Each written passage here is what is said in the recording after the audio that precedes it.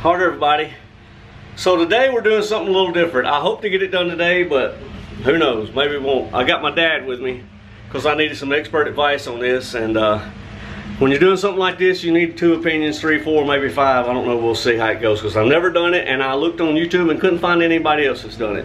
So what I'm doing, I have a enclosed trailer. It's a 16 foot, I don't know how wide, and I haul my side-by-side in it and my kayaks in it. But what I like to do is go camping in some of these excursions, and it's hard to take a camper and a side-by-side and kayaks. I'll get it out in a minute. So what we're doing is we're going to build a wall that's going to hinge shut. Right here it's going to hinge, then we're going to have a storm door in it, and then that way we can take our side-by-side out, we can take that wall, shut it, boom, put our air conditioning in here, and I'll have a place to sleep. Heat in the winter time. I'll show you the wall, I'll show you the door that I'm going to do it, and I'm going to take you through the steps, and maybe you can learn from our mistakes if we make any, but chances are we will. Alright, go with us and let's build this. Alright, so here's the storm door that I'm going to use for my project here. I wanted one with a solid bottom. For one reason, I'm going to try to shorten this door a couple inches to make it fit in my trailer better. And the door that I'm using is a Larson, and it is a West Point. Home Depot had them for not Home Depot, I'm sorry about that, Lowe's. Lowe's has it for $126, and that's what I'm gonna do, put it in there. Here's the back of the trailer, side of the trailer, and we're gonna hinge it off of this wall. See how it goes. Also, when I took these boards out, I took that piece of plywood out, I marked it. That's the top piece, and this is the bottom piece. That way when I put them back together, to be easier, I can just use the same holes and put it back in the same place. I'm going to add a piece of steel reinforcement across here where my 3 hinges goes, because the wall is going to be kind of heavy. That way I can attach them straight to steel. All right. That'll probably be the first thing we'll do, but I'm going to take you through the steps as we go. All right, I'm going to catch you up where we're at. So I have added a piece of, I don't know how big it is, a piece I found up there in the scrap pile, actually 6 inches by a quarter. Ordered that, I believe it's 6, and this is probably a 4, and we put another 6 inches, one down there. And what that's going to do is give me a place to anchor the hinges that's stout. So I wanted to catch you up there before I put my plywood on it and you can't see it. And I actually welded that in on both sides, and it is solid. I don't know, I keep seeing holes. Well, we'll find out. Hole. Hole right there, Nick. I think that's good. You got it? Yeah. And a nail you can run in there. It's going to be dead on it. So we don't have no wires pinching or anything. I don't, wait a minute.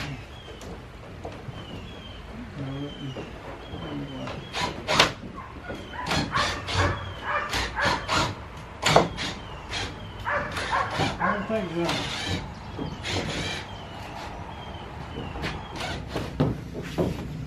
Alright, what we're doing here is we're cutting a piece of steel. It's a 1/4 inch steel, 3/16 actually, and putting it across the bottom. This is 3/16 by 1.5. Another thing I had in my scrap steel pile. And we're going to put a screw in it, and that's going to help give it strength on the bottom. I don't know if I can get to it or not. I ain't going to be able to get to it.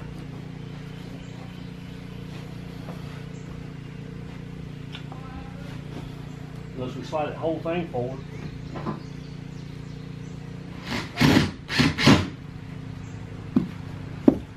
And the reason I'm turning my 2x4s this way instead of the traditional way is because I won't have enough room to put my side-by-side in it if I do it that way.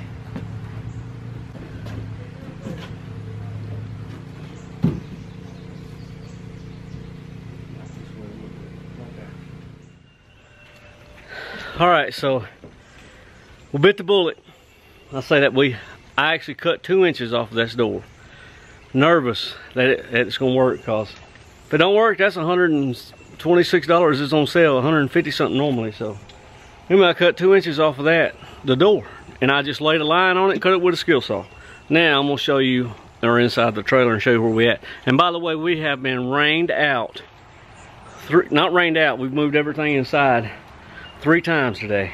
Look at the mud puddle right here. And this dog we got, Penny, where you at? She has just been rolling and rolling and rolling and running in that water. Then getting inside the trailer. It's awesome. All right, I'll show you inside. All right, so here's the wall. Scared the dog. It's gonna be like that. And of course the door's gonna go here. I'm gonna put paneling plywood on this side and that side of this. Now, then we're just gonna take it and open it up.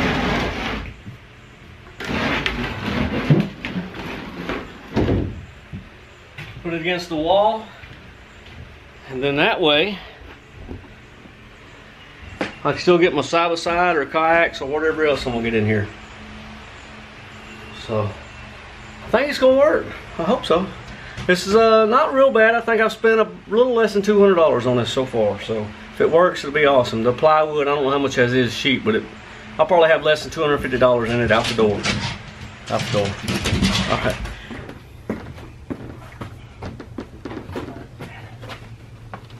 I'm gonna set it down. All right.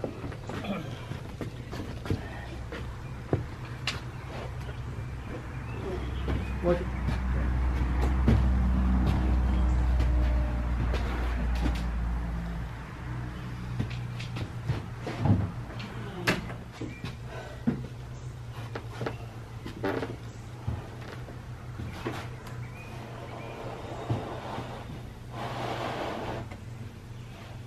Thanks for work.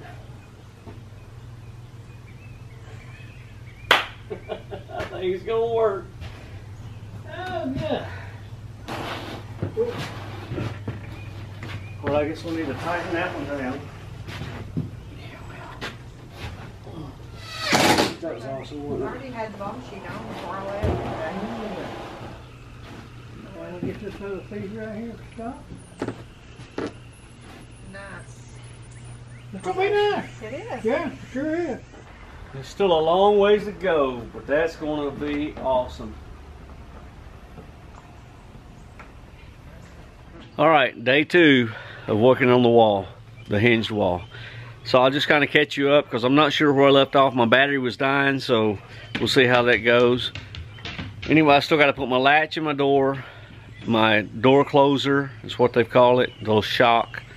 And I got some pretty paneling plywood, not plywood, pretty paneling to cover here and on the other side. And I know paneling might go bad if it gets wet, but you know what, I can replace it. It's like $18 a sheet, and that's just what we wanted to look. It's like a barn wood type deal or something like that. My wife picked it out. All right, I'm gonna take you through and show you that, but the wall, I'm gonna be able to hinge it shut.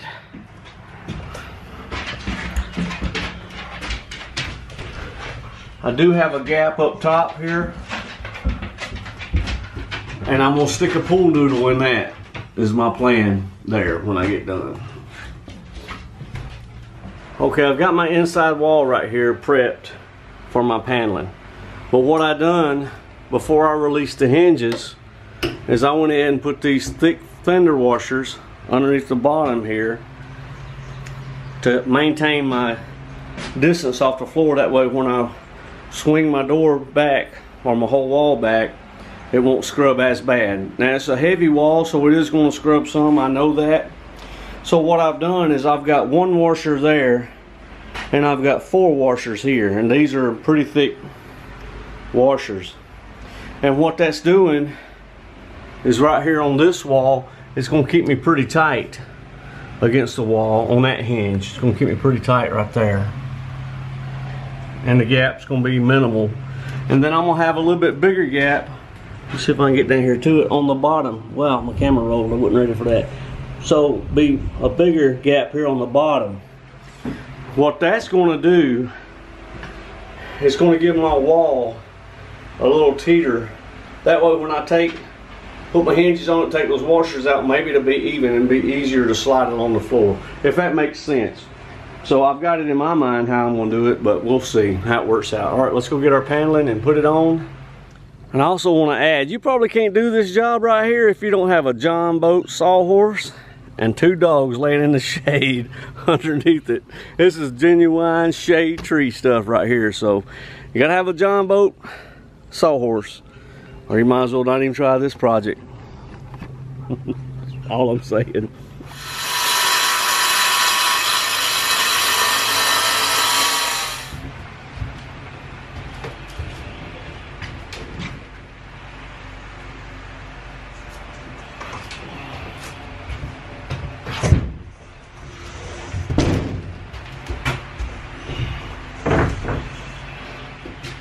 What I've done, I put my wall up, and this is the edge that's going to be seen more, and this is the edge I cut. So I'm going to flip it around and keep a factory edge on this side.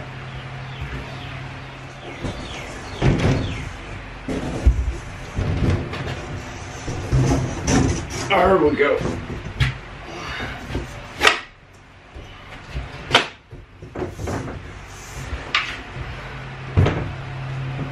Yep. I'm gonna screw that in.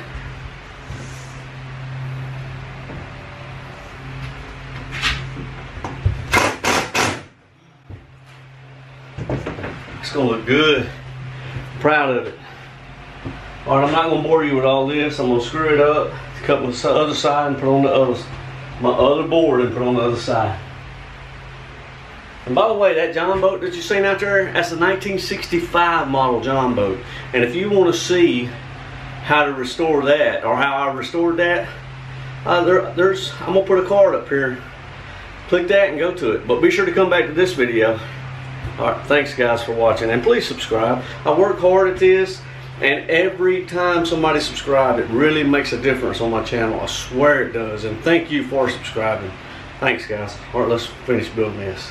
Done that shameless plug. Something else I'm doing, I put these flat braces on to give me a little bit more strength when I was trying to connect these boards, because normally you would connect the boards this way and not flat, so it's harder to get a good connection here like that. So anyway, once I've got the paneling on the other side, that strengthens that. It's, you know, so that tied it all in together even better. So I'm gonna take these off, the ones that's on the outside, and then I'm gonna put my paneling over here and screw it, and it's gonna be solid. Alright, I'm gonna insulate my crack up here in the top, and I'm gonna use these real expensive pool noodles.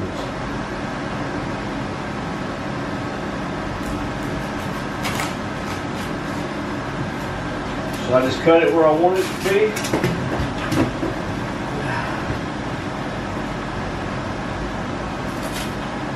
Pull that $5 price tag off. $1. And I'm going to slice it down the middle.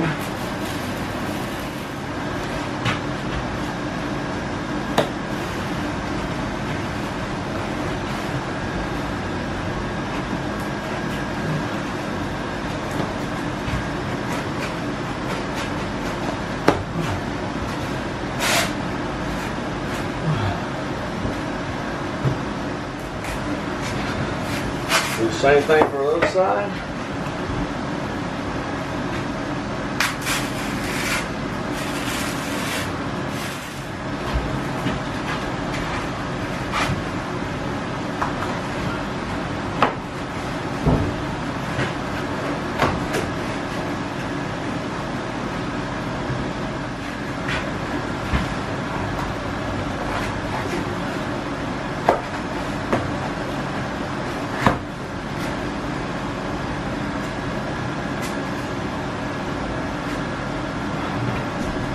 Call that good enough. I'm still going to insulate my ceiling, but we're getting ready to use that this weekend. I'm on a time crunch to get this done. It's not going to be complete for this weekend, but it's going to be very little.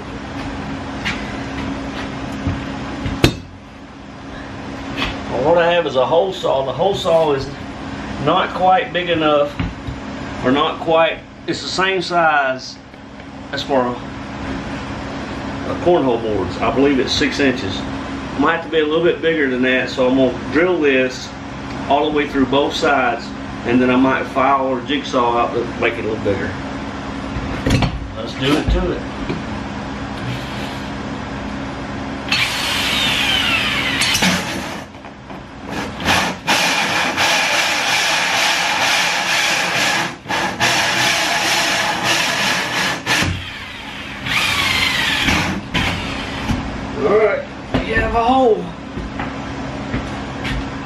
Drill a new wall and drill a hole in it. That's the way you do it. This should be fairly easy. I'm so close. I mean, I'm so close.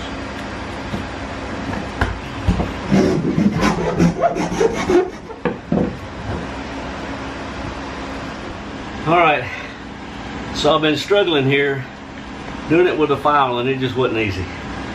And it was working, but it was really slow. Then I remembered, hey doofus, you got this sandpaper wheel. So I finished the outside with it. It was like, oh, 1 minute job. So here we are. I'm gonna open this up a little more on the inside with this. This is awesome.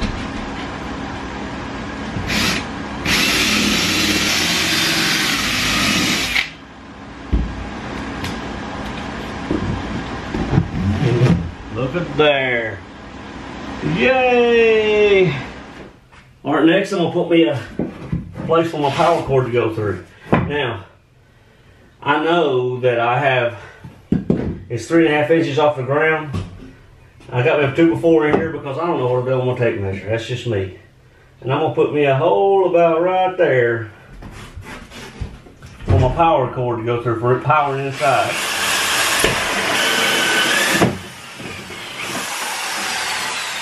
Alright. Alright, I'm gonna hook my vent up to the back of the unit. We'll see how cool it gets in here.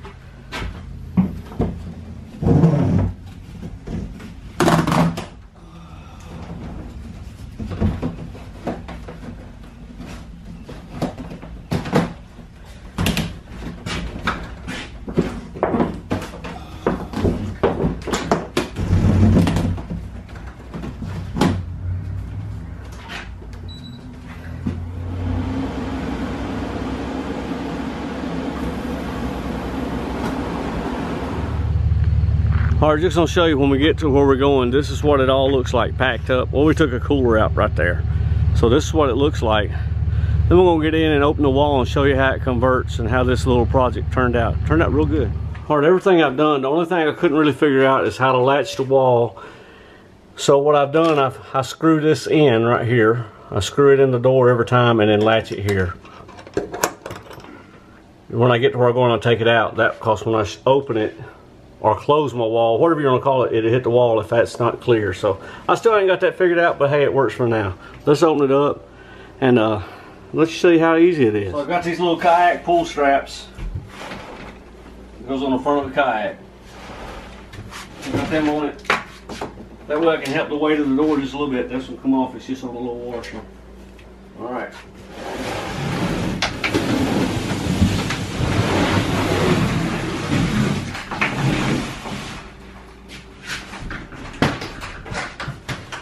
I got these latches on top and bottom.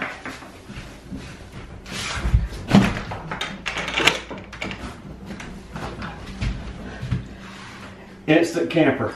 Alright guys, just want to show you how easy it is and how neat this little project turned out. Thanks for watching. Hey, please subscribe. It really helps more than you'll ever know. I mean, every time one of you subscribe, I notice it and it really makes a difference. And thank you for subscribing. See ya. There's what it looks like when it's shut. It's neat.